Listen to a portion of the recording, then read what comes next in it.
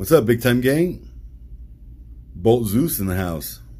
This is a quartz movement.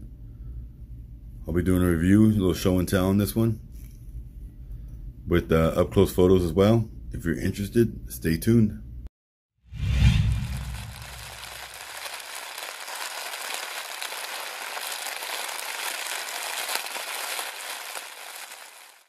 So welcome back to another Tommy Big Time video. This one is a Bolt Zeus tri-cable. Awesome watch. This is my first tri-cable. I've had a lot of Bolt Zeuses, but I've never had one with the 3 cables on top. Obviously this is black and red, black dial, red hands, and then you get the black and red cabling on the bezel and on the bracelet and the case sides. Nice thick Bolt Zeus bracelet as always. This is, let's see, model number will be right there. Model number 23049. Invicta Bolt Zeus. This is a quartz watch. This is a Japanese VD53 caliber movement. This is like the lowest of the low movements that Invicta puts in their watches. That's why this is not a reserve watch. It keeps time, but it's, a basic, bottom of the totem pole quartz movement. I like the looks of this watch, and like I said before, movement matters, but not very much. I'm more of the look. Mr. Kenny Traynor, thank you. He had this watch up for trade. I liked the way it looked. I wanted to add it to my collection, so we made a deal, and here it is for you guys to see. So obviously the tri-cable is called tri-cable because it has 3 cables on the bezel. So most of the Bolt Zeuses have the 3 cables on the bracelet there. They have the 3 cables on the case side, but they only have 1 cable on the bezel. And so this is a tri-cable because it has 3 on the bezel. Screw down crown. The pushes are push and pull. Basic black dial, no mother of pearl or anything like that.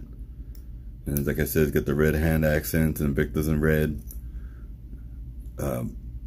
Very nice watch. For your budget Bolt Zeus, it's a good looking watch. Obviously the Bolt Zeus get a lot higher end. You got SW500s, you got DD movements, you got 7750 movements. But this is like the bottom of the totem pole as far as movement wise. But it's got all the goodies that the normal ones have, which is the bracelet, which is a major factor for me. The case, the build quality is still good. It's just got a lower movement, and it's not a reserve. I know those things matter to a lot of us, and they do to me too. But I think about my people, my viewers, and I thought you guys would like to see this watch. And I know I'm gonna rock the crap out of it. I like it. So. It's still got the scissor clasp.